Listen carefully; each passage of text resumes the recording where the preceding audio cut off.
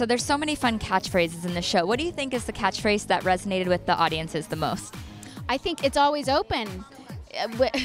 Anytime anyone rings the doorbell, the door's always open. So I think that resonates a lot with audiences because they're like, why don't you lock your doors? You're in San Francisco. So that's silly. But I think it's always open sort of touches on the family theme about like the welcoming, wholesome, happy feeling that you get when you walk into the Tanner Fuller house, because it's just a great place to be. It's a fun place. It's wacky, but it's very loving.